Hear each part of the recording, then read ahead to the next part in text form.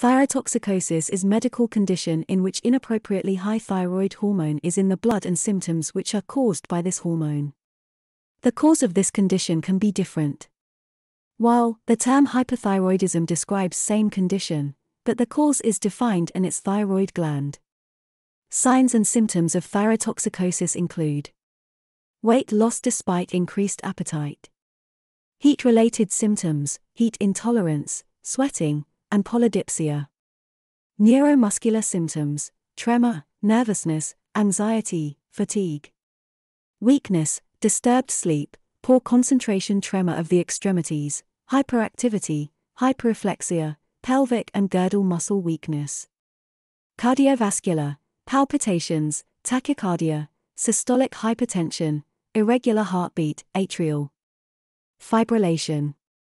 Pulmonary, dyspnoea, shortness of breath, tachypnoea. Gastrointestinal, hyperdefecation, nausea, vomiting and abdominal tenderness. Skin, increased perspiration, warm and moist skin. Menstrual disturbances and irregularities. Ocular, Graves' disease, diplopia, sense of irritation in the eyes. Eyelid swelling, retroorbital pain or discomfort.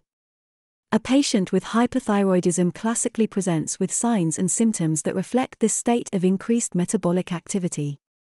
The prevalence of hyperthyroidism in the general population is around 1%. It means it is not rare disease. Graves' disease is the most common cause of hyperthyroidism.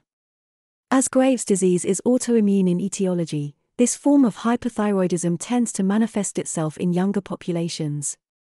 In the older demographic, toxic multinodular goiter is the most common cause of hyperthyroidism. Thyrotoxicosis can also be caused by medication. Excessive use of pharmaceutical thyroid hormone. Such thyrotoxicosis is called factitious thyroiditis. Due to a well-received side effect of weight loss, thyroxine has the potential for abuse, and any history of a hyperthyroid patient should include a medication list and an assessment of possible misuse, whether intentional or unintentional. Other conditions can also cause thyrotoxicosis, but they are much rare.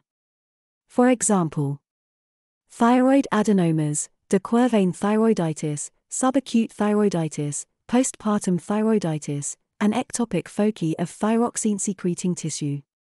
The mechanism of thyrotoxicosis is different and depend on the underlying causes. For example, in the case of Graves' disease, the underlying cause is autoimmune, particularly the production of thyroid-stimulating immunoglobulins that bind to the TSH receptor and mimic the effects of TSH. Weakness, disturbed sleep, poor concentration. Physical examination of the thyroid may or may not reveal an enlarged thyroid, referred to as goiter.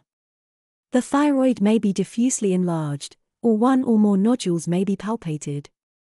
The thyroid may be painless to palpation or extremely tender to even light palpation.